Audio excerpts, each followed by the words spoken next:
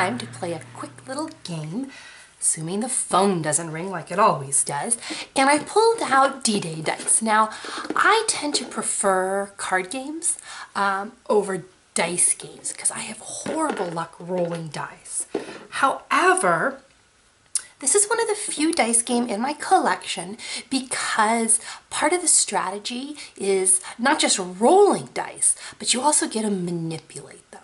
And I at least have a shot if I'm able to sort of fiddle with the results of my roll. So I like this game because it is quick to set up, it's quick to play, it doesn't take up your whole table, and it won't take up your whole day. You can play it solo or cooperatively. I've never actually played it cooperatively.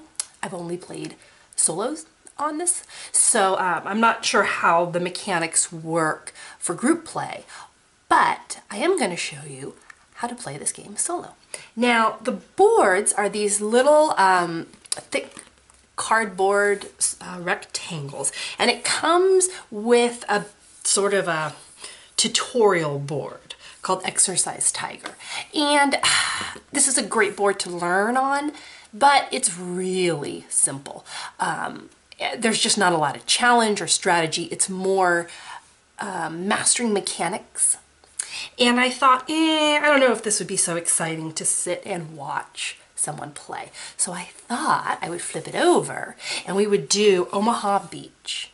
And this is the first official scenario for this game. And it comes with a couple of these boards. You can also, I believe there are a couple expansions, you can get more scenario battlefields as well. So let me set this up. It only takes a second and show you how to play D-Day dice.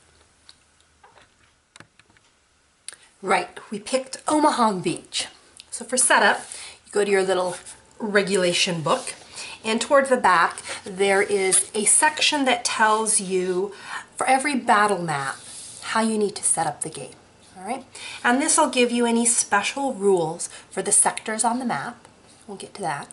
But for setup, what you want to look at is these little columns, and these tell you which cards you should include in that battle map.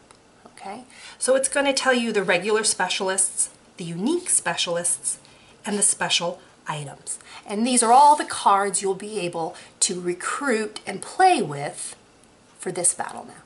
Okay, and then all you do is you go through the deck of cards that you come with. You come with a set of regular specialists and a set of unique specialists. And all I did is picked out the ones as laid out in the battle map description. Put them all together into one big old pile. I like to rank mine by stars. That's how you recruit them. So I put, I intermix the regular items and the unique items so that all my low stars are together all the way. 2-star, which is sort of a basic unit, all the way up to the nice 4-star spendy guys. So I just mix them up together in order of cost. And I do the same thing with my items. You have your regular items that you get to play with, and according to your battle map, you get to add in some special items. Okay? And again, just like my special units, I like to order them by cost. All right, so the low unit, the low items, this one only costs 3, all the way up to the big guns, that'll cost you 20. Okay, and this just makes it easier for me to sort of paw through the deck, as it were. So you set these up next to your map. These are the specialists you can recruit, and these are the items you can also find. All right, I'll show you how to do that. And the last part of setup is you pick your color. We're going to be playing blue only because I think it shows up best on the camera. And you find your starting spot on your map. There'll be a little S right here. You want to set your die to a single chevron. All right, round 1, turn 1, level 1. Stick that on the S, and underneath it you'll see a little shadow of army men, and that's how many men you start the scenario with. So for Omaha Beach, they're going to give us 4 units. All right. So you take your little unit tracker, and up here, this tracks our units. We're going to tick up to 4. 1, 2, 3, 4. And that's it. That's all you need to do to set up the game. Simple, fast. You're ready to play. Okay. So what do you need? Well, you need a handful of dice. And they give you this handy dandy little reference card that tells you what the symbols are, what the die results mean, the turn sequence, and most importantly, the one that I refer to the most when playing are the red, white, and blue bonuses. All right. So when you roll your die, you're going to tally up the face value on the die, but you're also looking at the color combos. And if you can roll a red, white, and blue of the same symbol, you'll be able to score a bonus, all right? And these bonuses are the way you succeed at this game. And this is where the dice manipulation comes in, okay? So, we're set, we're ready to go. Let's get started. Omaha Beach, here we go. All right, so the first thing let's look at is our map. We need to plan our attack here. The point of D-Day Dice is that you've landed on the beach, whatever your scenario is. Here we're Omaha Beach, and we're trying to make it all the way up here and storm the bunker, all right? Along the way, we're going to run into some trouble. There's going to be landmines and machine gun fire and all sorts of goodies we're going to have to survive. And in order to do that, we are going to need 2 things, units and courage, all right? The board is divided into different sectors. Each sector has its own little shield. We're starting in sector 1, and they go up numerically. So 1, 2, 3, 4, 5, 6, 7, 8, 9 in the bunker. Okay, the bunker is the last sector.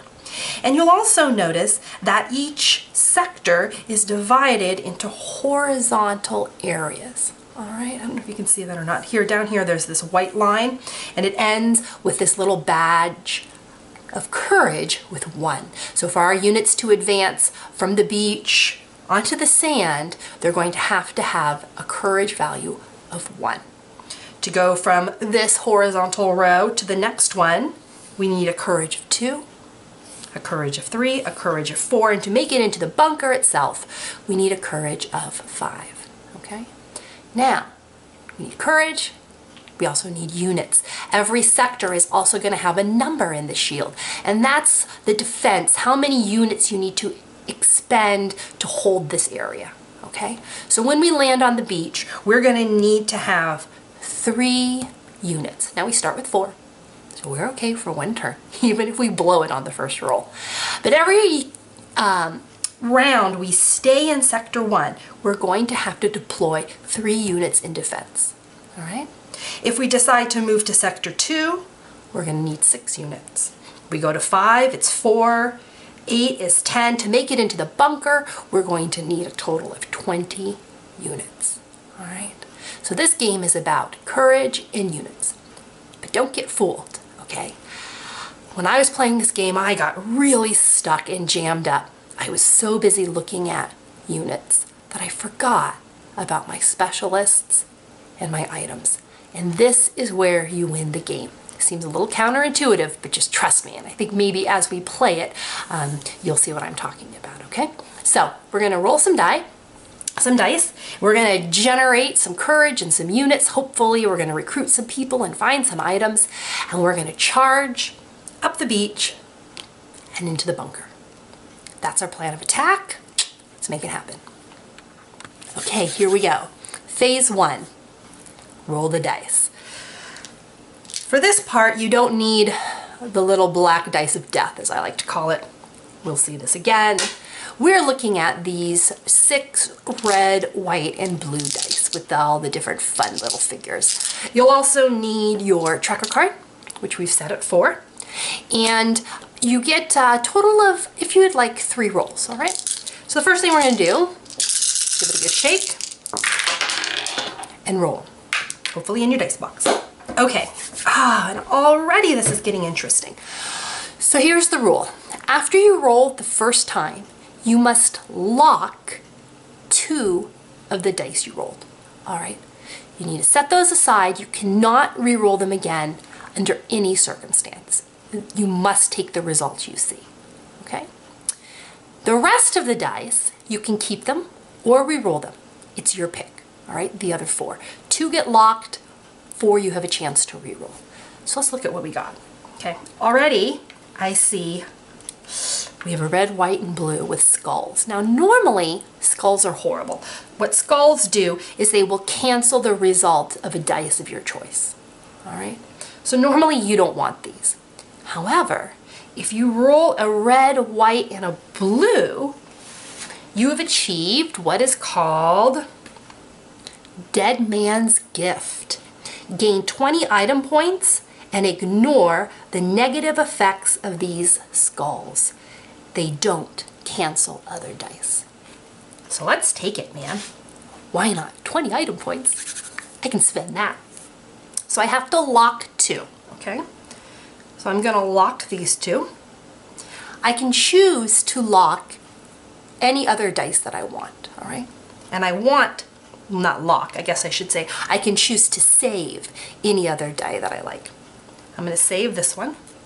And these 3, I get to re-roll. Okay? This is my second roll. Ooh, more skulls. Okay, I don't need any more skulls.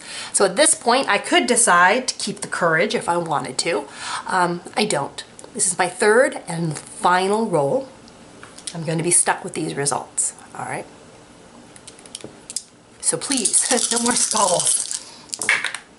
Okay, we'll take that. Well, we don't have a choice. We have to.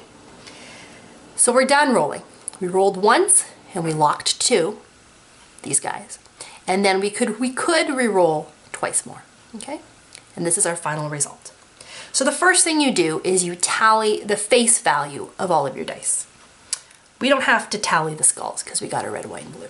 We got 1 star, click, 1 tool. Now, tools are a little bit tricky. This is where this cool little reference comes in. Under item points, you'll see that if you roll 1 wrench, you get 1 item point. All right. If you roll 2, you get 3 item points.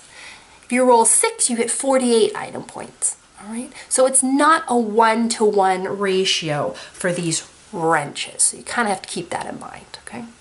So we only rolled 1, so we're only going to get 1. And the last thing we got were 2 units, taking us up to 6. Okay. After you score the face value, then you go in and score any red, white, and blue bonuses. We got Dead Man's Gift. That's going to give us 20 item points, taking us up to 21. That's a good deal. Okay. Now, this is the other place where you can get tricked up. Okay.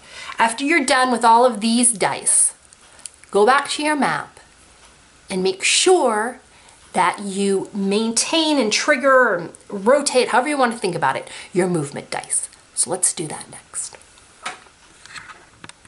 Okay, we're back on our map. And every time my initial reaction is to immediately start to buy stuff because I'm just really excited to play and move on. And I forget to take care of my movement die. Okay, and you have to do this now, otherwise things get very confusing later. And the rule is, after you roll, you go to your movement die and you adjust it according to whatever sector you're in and whatever the rules are for the board, okay? So we're starting here on our start block. We have a white sector, which means we're going to proceed as normal. And that means adjust your die 1 tick, all right? We're just going to roll it. So it's now showing 2 chevrons, okay?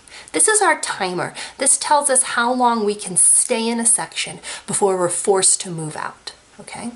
You can stay in a section for 1 tick, 2 ticks, 3 ticks. On the 4th tick, we're gonna see a red arrow. And that's gonna tell us no more stalling, we gotta go. Whether or not we want to, we have to move out of this sector. Orders have come, we're needed elsewhere, okay? So you have to be sure that you're adjusting your movement die so that you can keep track of when you can hunker down and gather resources and when you gotta go, okay? So we are at second time in sector 1. We're okay, we don't have to move. This is not the movement stage, all right? Don't get that confused. This is only the dice stage, all right? We're still dealing with the dice, okay? We're done with all of our dice. The next thing we're gonna do is recruitment. So we look at our little ticker. We only have 1 star, and the cheapest specialists cost 2. All right, we're not looking at them. We did, however, get this massive Deadman's Gift. So we're going to be able to pretty much pick whatever we want over here, all right? Now, unfortunately, we can only recruit 1 item per turn, okay?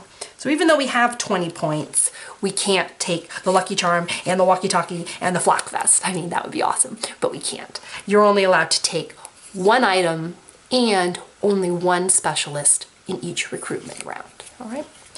So my 2 favorite items that I love to have in my pocket are, of course, the 2 most powerful.